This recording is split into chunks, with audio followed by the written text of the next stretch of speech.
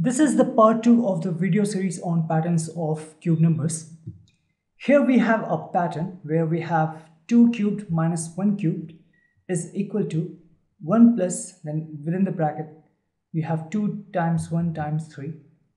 Then 3 cubed minus 2 cubed is equal to 1 plus, within the brackets, 3 times 2 times 3. And 4 cubed minus 3 cubed is equal to 1 plus and 4 times 3 times 3. Here is a pattern. You have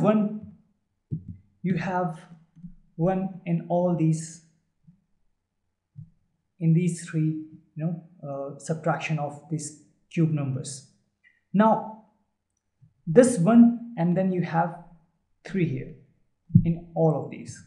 Okay, now here you have 2, here you have 2, then here you have 1, then 2 times 1.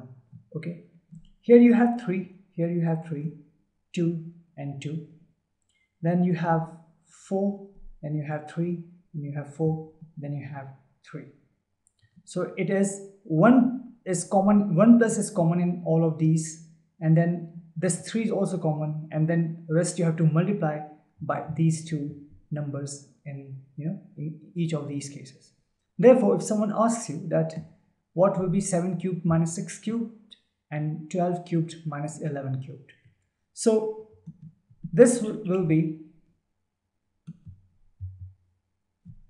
this is 7 cubed, so 1 will be there, then 1 plus, within the brackets, 7 times 6 times this 3 will be there.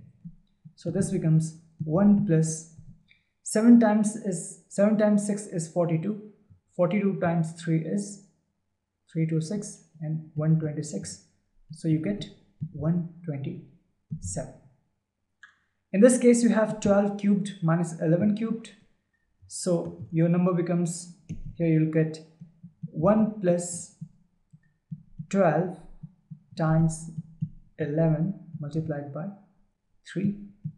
So you get 1 plus, this 12 times 11 is 132. So you get 132 multiplied by 3, and you get 1 plus 3 to 6, 339 and 396, that is 397, right? So if you are asked to tell 21 cubed minus 20 cubed, so in that case it will be 1 plus 21 multiplied by 20 multiplied by 3, right? Now I'll leave this one for you. So find out the answer of this one.